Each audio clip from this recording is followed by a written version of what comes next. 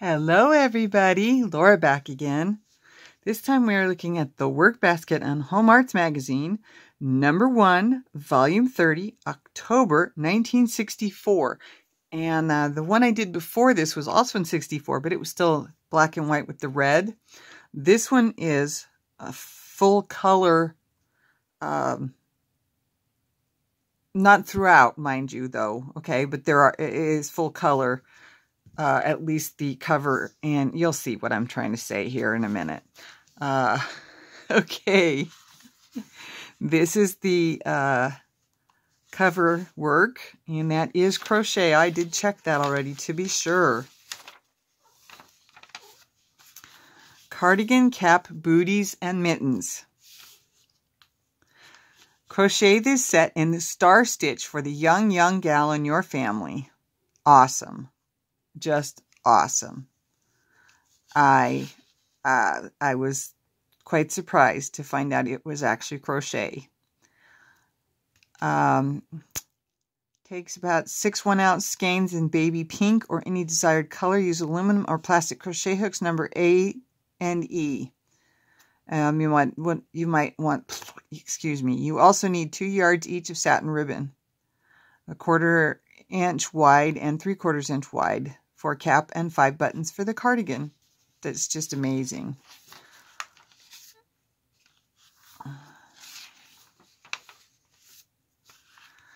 Two-color tatted edge. Let's see if I can get a little closer for you.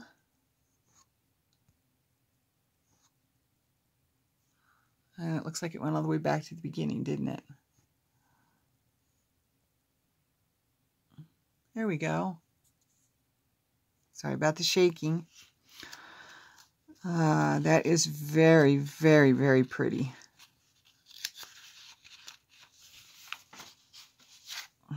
Okay, need to go back to regular. Here we go.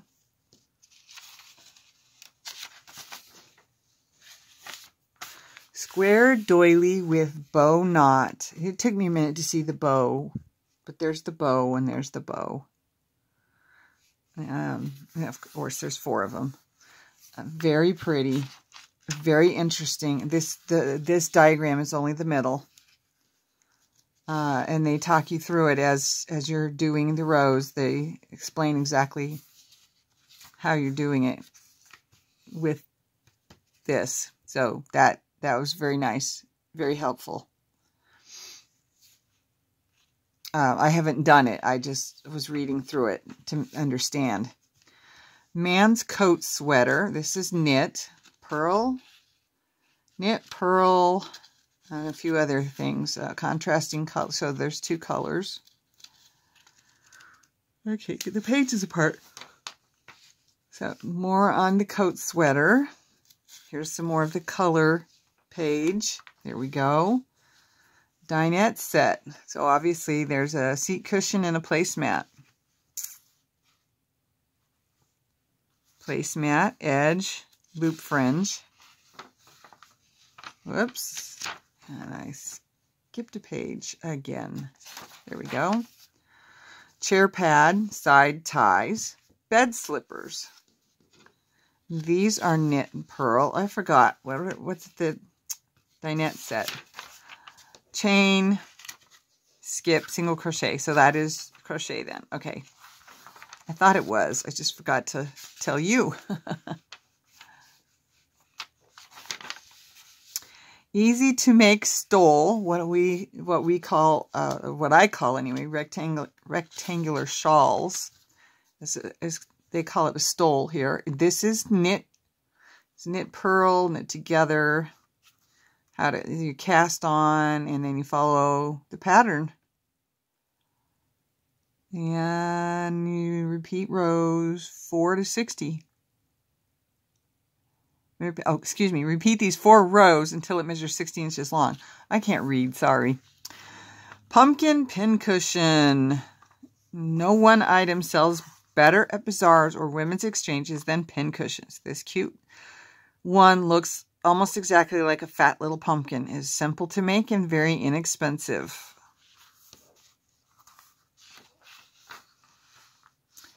Women Who Make Sense.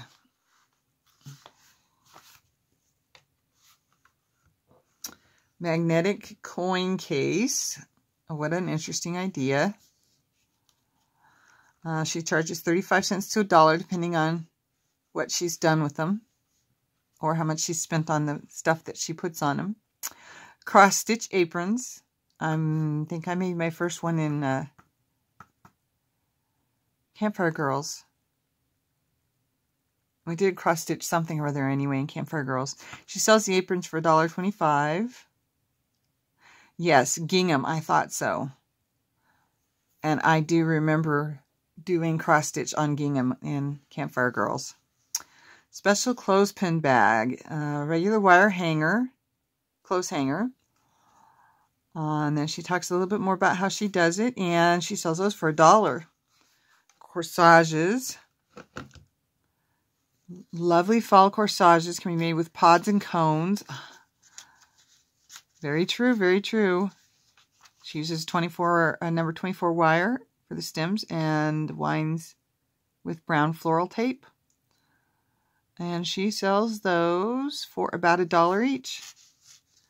Placemats. In the fall, gather many colorful leaves, ferns, etc. Dry for a week between newspapers. Break off bulky stems.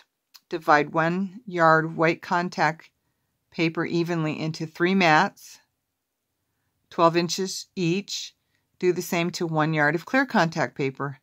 Take white paper and place sticky side up, putting leaves, fern, etc. on it, and sprinkle with dried parsley, paprika, curry powder, crushed hot peppers, or anything similar. Place the sheet of the clear paper over the design. The clear contact, that is. This makes it washable on both sides. Ooh, what a great idea. I sell these to gift shops for 75 cents each. Wow. I made bookmarks that way, but I never thought about making a placemat. Of course, if I'd tried to make placemats, I would have been told I was wasting contact paper. Okay, so now we are ways with pork.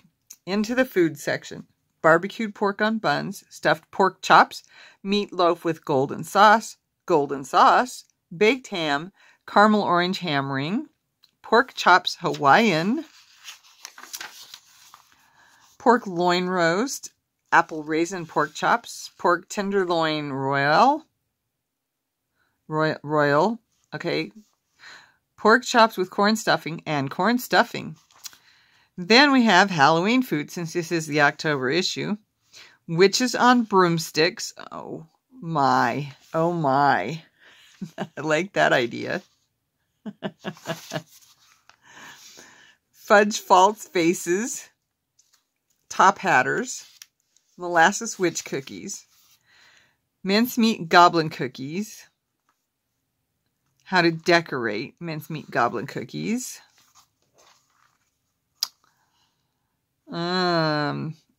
Okay, so this is the stuff to use to cover it.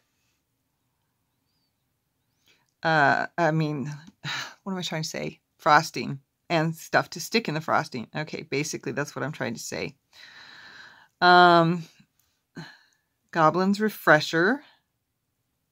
That is a drink. 1 pint bottle of cranberry juice, 1 can pineapple juice, 1 can grapefruit juice, 1.5 tablespoons of ascorbic acid mixture. Cool. Apple goblets. Okay. With the cooks. Molasses pie, ginger snapples, old-fashioned gingerbread, molasses peanut butter cookies, molasses cake, ginger cookies,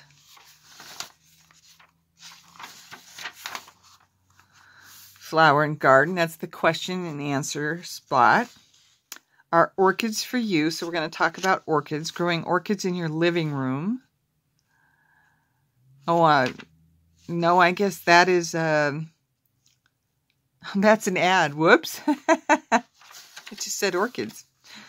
More about orchids and more about orchids. What the kind of light they need. What the growing medium. Since they are a parasite plant, they don't grow in soil per se. Chrysanthemums. Grow chrysanthemums for autumn color. Okay. Oh, I said this one the other time. Gloxinia, something like that. The different things that it needs to help soil, water, pests, or not help. Heat, light, propagation, comments. Kitten and puppy slippers. Now this looks like it is made out of colorful washcloths. I thought that's what I saw when I was looking through the pictures. Okay. Practical too, since they are washable. That's cute. And here you go. Here you go. That's them completed. That's working on the tongue on for the doggy. So kitty cats and puppy dogs made out of washcloths. So your little ones have something to wear from the bathroom to their bedroom. Matte Beauty. This one, she says she uses the red open mesh bags like onion and potato bags. Now, I know that we still have some of those still today. And sews together to form the right size mat. And then you cut the feet off of old nylon stockings and you thread the legs through the mesh. Basically, you're putting it through the mesh of the bags.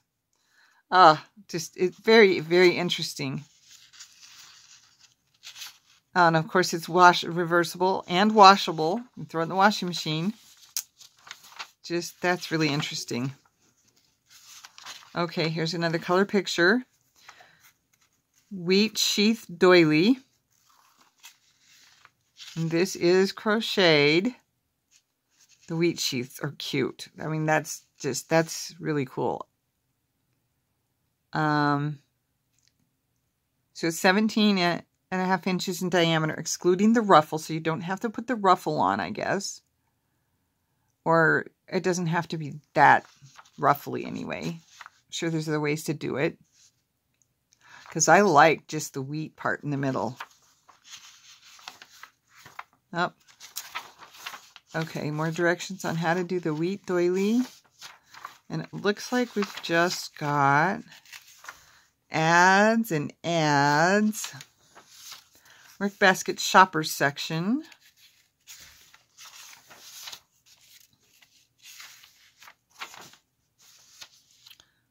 I feel like I missed something, but I didn't see anything else. So, and that concludes the Workbasket and Home Arts Magazine, number 1, volume 30, October 1964. Thank you all for watching. Thank you for being a part of my channel, my YouTube family, and be safe out there. Bye-bye.